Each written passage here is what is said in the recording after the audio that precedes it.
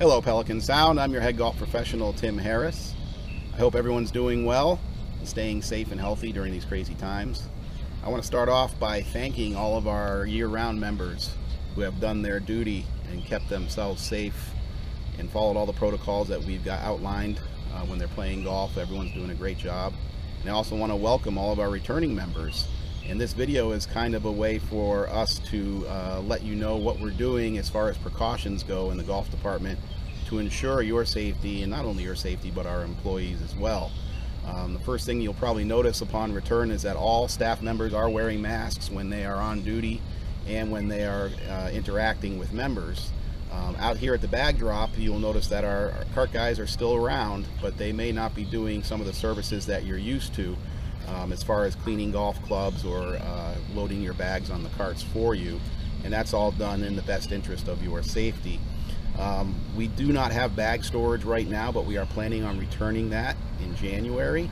So right now the protocols are that if you do need to use one of our fleet golf carts, our staff will stage them out at the bag drop area.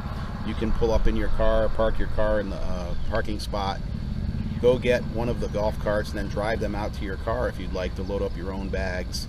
And when you do load up your own bags, you can just go check in with the starter after that. You don't need to go in the golf shop to check in. So you can just check in with the starter at the starter booth. When you're out there playing and you're done, please return the golf cart immediately after your round. I know sometimes that we have it's easy to go over there to the 19th hole, so to speak, and to park your cart there behind the clubhouse and then go inside to the bar, to the restaurant. But we need you to return the carts right away because we have to turn them when it gets really busy, and we need to clean and disinfect the carts so that someone else who's going out right behind you can get a cart right away. We are still mandating single cart riding right now, so we do have a premium on how many golf carts can go out. So until we start allowing double riders again, please do your best to return the cart right away. Other things you'll probably notice that aren't going on out there is that we don't have towels in the golf carts, and we don't have cups that are available over there at the drinking fountain. So please bring your own towel, but bring your own cup if you need to use that. The water machines still work and the ice and water still work, but we do require that you bring your own cup. So those are some of the things that are going on out here. The number one priority again is safety for us and for you. So we hope that you can understand, and hopefully when things get back to normal, some of those services will return. I'm going to take you out in the golf course right now, and we're going to talk a little bit about care of the golf course and some of the other things that are going on out there to ensure your safety as well. Thanks. Some of the things you're going to notice when you're out there playing the golf course is that we have removed a lot of the frequently touched things that are out there, touch points. We're trying to minimize a lot of contact with certain things. Rakes in the bunkers, we've removed all the rakes out of the bunkers. Ball washers that are out there. Sand buckets that are on the par 3 tees, things that are, you know, a lot of people, multiple people will be touching during the round, we've taken off the golf course. We are, however, going to put the rakes back on the golf carts starting Monday, October 19th. So you see right behind me here, this is one of our fleet carts. We do have the rakes that are going to be going in the golf carts and on the back of the golf carts. We're also going to have some of these rakes available for homeowner carts. Let's say you have a homeowner cart, but you don't have a rake. You can come see us in the golf shop, and we're going to be selling these rakes also. So you can get some more information on that in the Wave article that I'm going to do. But rakes will be put back on the golf carts starting Monday. When you're out there on the golf course, you'll also notice that the blue discs here have been put back on. Okay, now this is an issue for our handicapped drivers. We want to make sure that you're following the rules and that you're staying to the outside of the blue disc handicap markers. As you can see here, I have my golf cart to the outside of the blue disc. We're standing here on the 9th green of the sound course. The green is over here. Here's the blue disc. That's 20 to 30 feet away from the edge of the green. It's very simple to follow those rules. I know that there's some of you out there that kind of have a tendency to push those rules and get a little bit closer to the green. You guys know who you are. Do me a favor, help me out. Stay to the outside of the blue discs, okay? You have seen me. I've given you a booklet that outlines where you're supposed to drive your cart. You signed off on it. You agreed to do it. So please do it. I don't like getting emails, and I don't like getting complaints about people that are driving too close to the green. So Let's all do our part. If you have a handicap flag, if it was issued to you by me, then you know that the blue discs are where you're supposed to stay to the outside of, okay? So help us out, stay to the outside of the blue discs when you're parking your cart, and we'll all be happy. As far as the golf course itself, it's in great shape. All 3 nines are opening up on Monday. We're ready to go. Care of the course is always an important thing.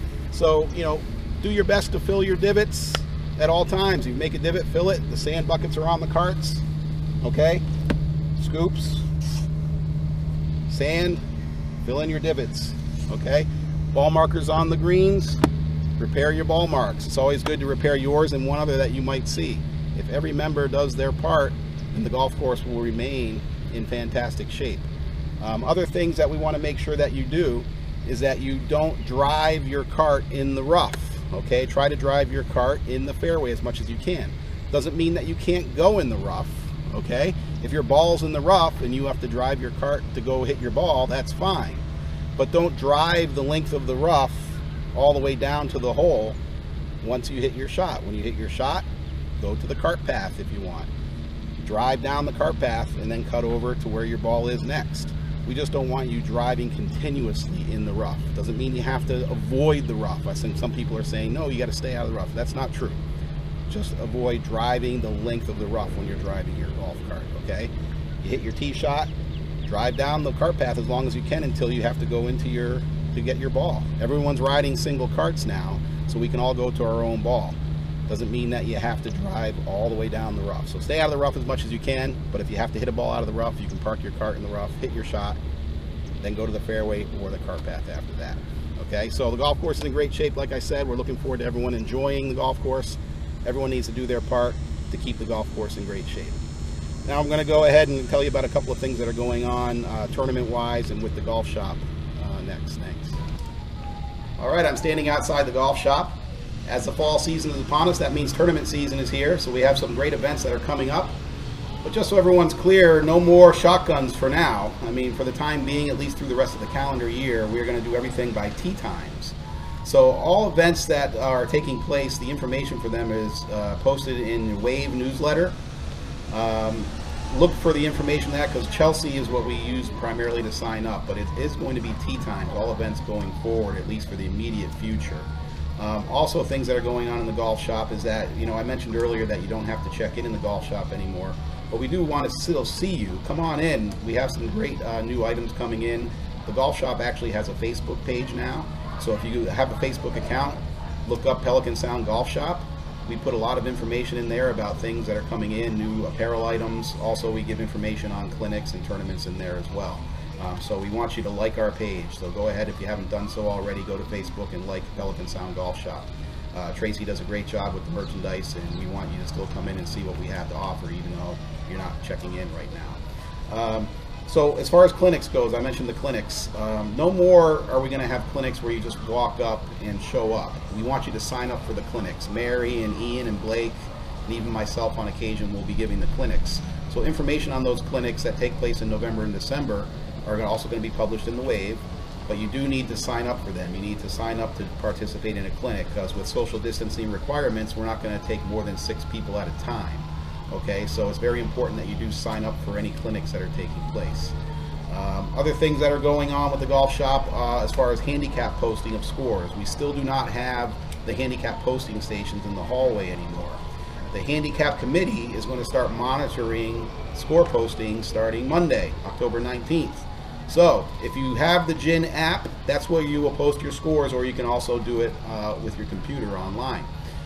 But it's very important to start posting your scores. I mentioned earlier that tournament season is upon us. We want to make sure everybody's handicaps are up to date.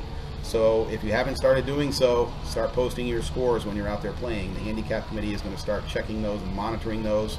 And anyone who doesn't post a score may get a letter from the handicap committee. We don't want that.